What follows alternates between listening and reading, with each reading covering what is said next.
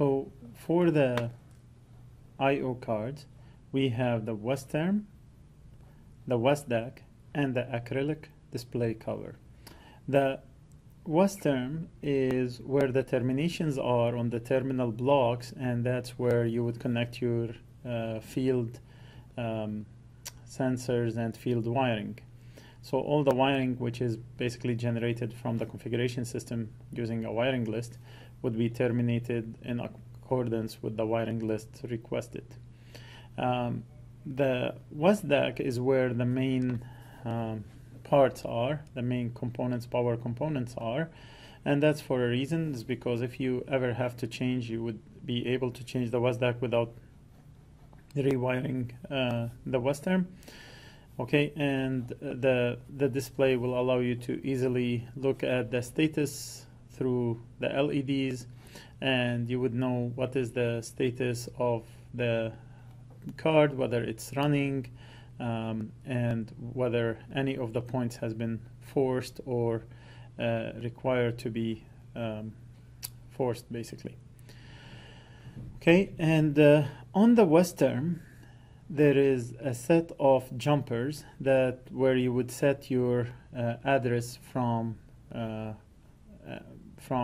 the configuration system. So the configuration system will give you a unique address for every board, because these boards are daisy chained, and then you will be able to set up the address on these boards to allow you to identify them uniquely in the field. The type of boards that we have a D20A, which have 32 analog inputs, D20S, 64 digital inputs, a K, which has 32 digital outputs, and then a C0, which have 16 digital inputs, 8 digital outputs, C1, which have 16 digital inputs, 8 digital outputs, 16 analog inputs, and a C2, which have 16 digital inputs, 8 digital outputs, 8 analog inputs, and 8 analog outputs.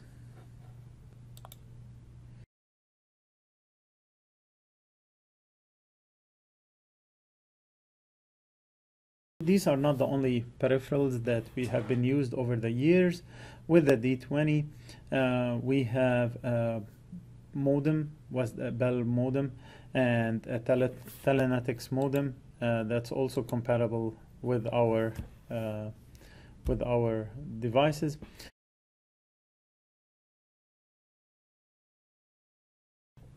From a power supply, like we said, the three items were chassis, mainboard, power supply. The part numbers of the power supply for a D20 D200 is 5800240, 5802006, 5802007, and you can use this table for a quick reference on the power capabilities of these power supplies.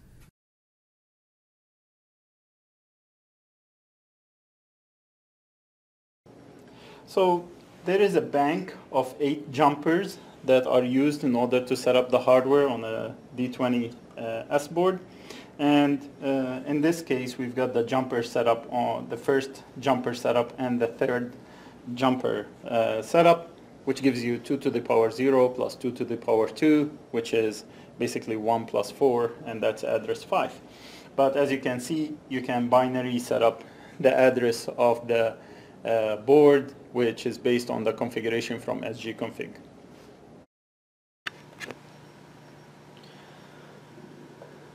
The peripheral consists of a WestDAC D20S board and a Western D20S. The WestDAC D20S has connectors in the back.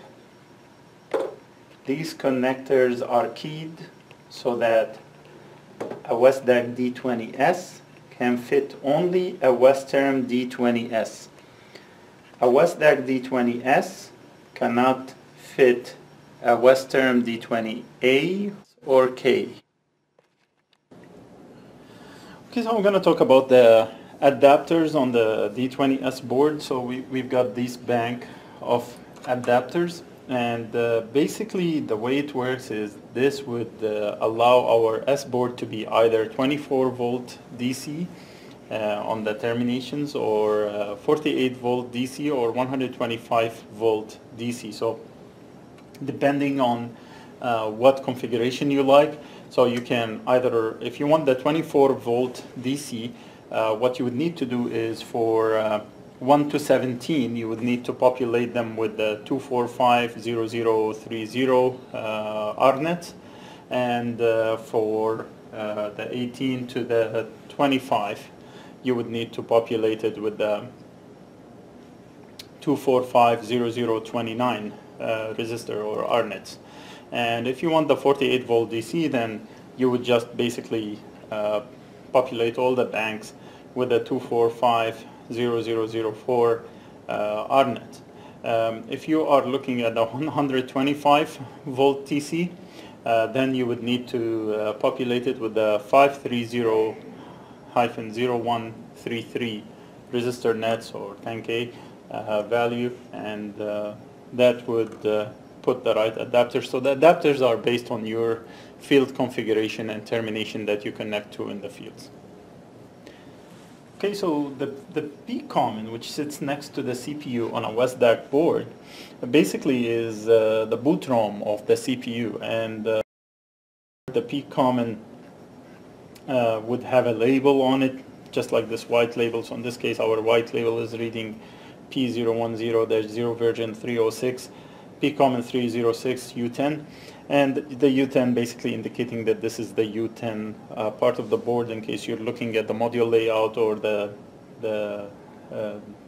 layout of the board. And this P common, if it is blank, if it doesn't have a sticker on it like this one, it means that it's empty, and you should basically get a one that's not empty for the D20 board to work. Otherwise, if it's a blank and you know, no sticker, it means somehow it was ordered without any programmed boot ROM or P common, or by mistake an empty P common was placed in it. In either case, you should order a P common with a sticker that clearly identify the version number. This version number should be equivalent to the version number that's specified in your module layout on your module Mac file, which is the file that specifies the firmware of your P common and boot ROM, so that your S board starts to communicate to the D20 main chassis. So for the D20S board, we've got two fuses here, and basically the fuse is 250 volt, 1 amp rating. It's a time delay fuse, which means it's a slow blow fuse. And for this one, it's basically bus MDL1, but if you need to replace it, you've got the specs, which is 250 volts, 1 amp, slow blow.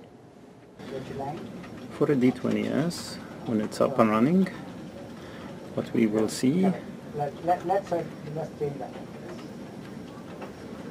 is let's change that up. Let's see whether it works. You will see the online constant, the run line blinking, and the transmit and receive blinking back and forth. And again, it has 64 digital inputs. When one of the digital inputs changes state,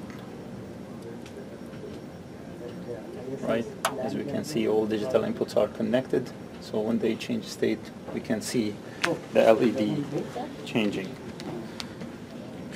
No, not on.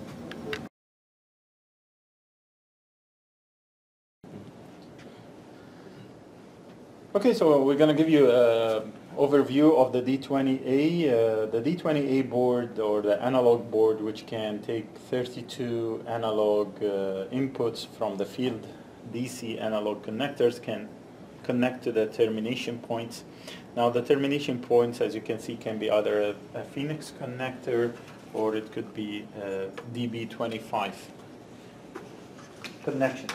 Either way, There is so many. These are the most common one, which is the Phoenix and the DB25. We've got a pin holding types. So different utilities have different way of connecting the field termination to the field termination. And when we look at the A board, there is a maintenance port here, what we call a D.20 port, or a ProMaint. Sometimes it's referred to as ProMaint. So this serial port here is a ProMaint or a maintenance port. Those two serial ports, which are connected to each other in order to allow for daisy chain of the peripherals. So you can connect to this one or this one, and then daisy chain from the other one that's not connected to a different peripheral, and you connect it back to the main chassis. So I'm just going to go ahead and show you the parts of the D20A board. The first part is the plexiglass covering, and that comes off. Okay, so this is the plexiglass covering, and basically, as you can see, it has annotations for the on status, the run, the transmit, the receive, and it has analog scanning sequence. So when the D20A is up and running, as you will see in the video, is that it will show you the status of the A board running, and it has an indication that this is a D20A board. Right? The next part of the D20A board is the WSDAC. It's the D20 WSDAC.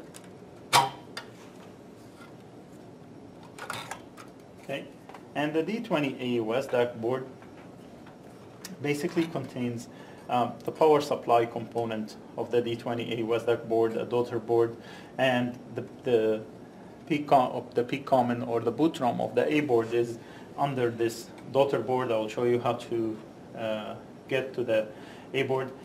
This is the main CPU of the A board, and it has to be initialized. We'll show you in a video how we initialize it in the factory.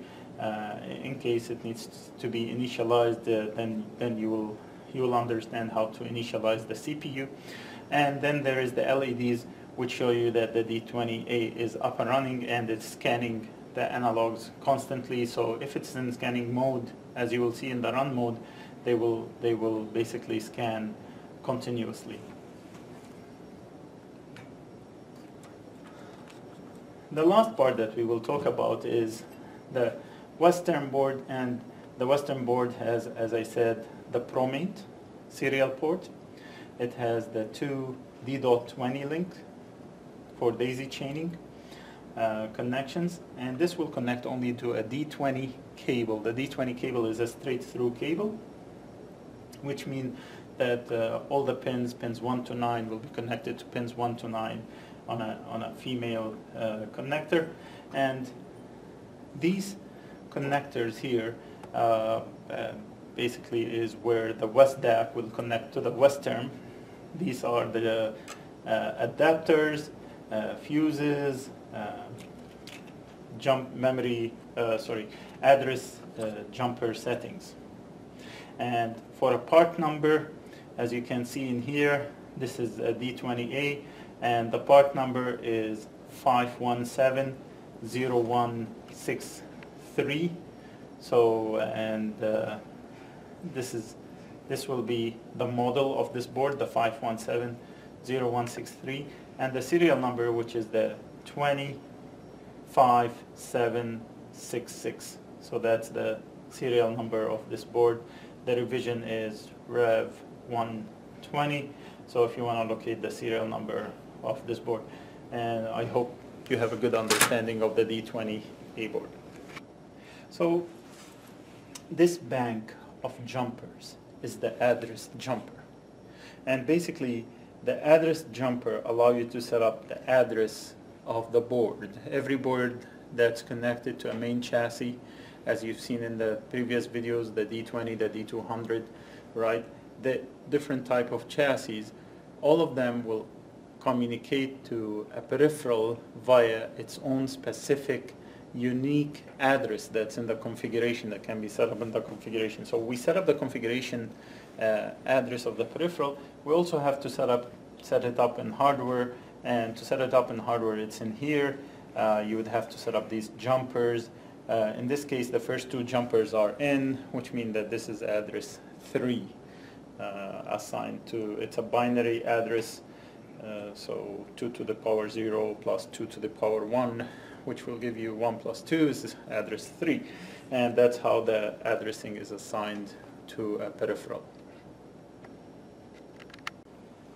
Okay, so in previous video we have shown you that there is a west DAC and a west term. Now the west DAC is keyed, which means that an A west DAC or a west DAC A board can only fit on a west term A board. The reason for that is wherever the west DAC connects at the back here, those 3 connectors, they go on the west term on these 3 connectors. Okay, and it's keyed such that if you've got an K west term or an S west term, a status board or a control board west term, you will not be able to connect an A board west DAC.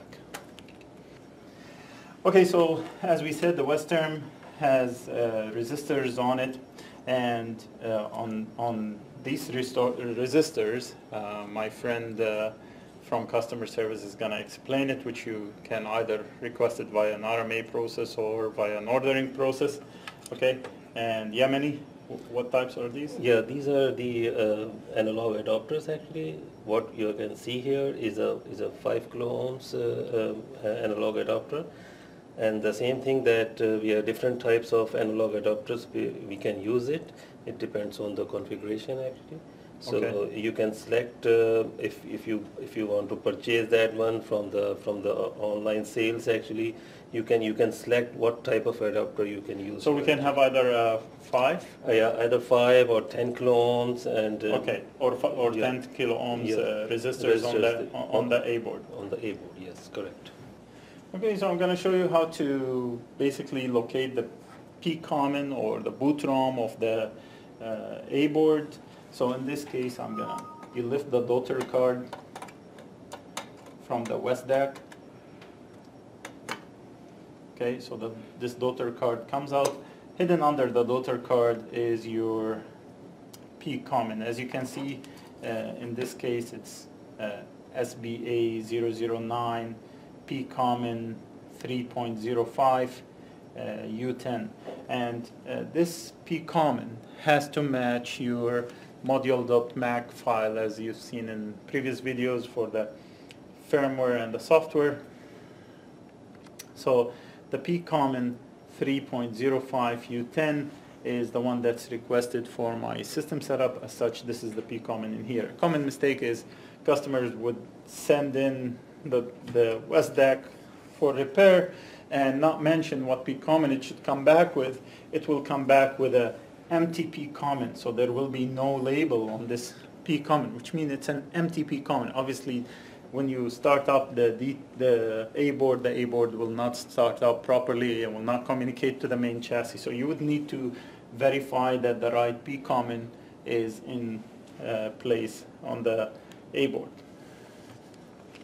So the D20A has 2 fuses here. They're basically 250 volts, 1 amp fuses, and they basically protect against bad power connection, the wrong internal wetting setting.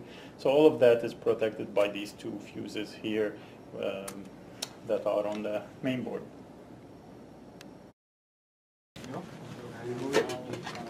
Okay, so this is a D20A board, and when the D20A board is running and you've installed the right boot ROM, you will have the scan, the analog scan going on, as you can see, and you will have the run, transmit and receive. So the transmit and receive lights will be blinking back and forth, and you will have a constant on LED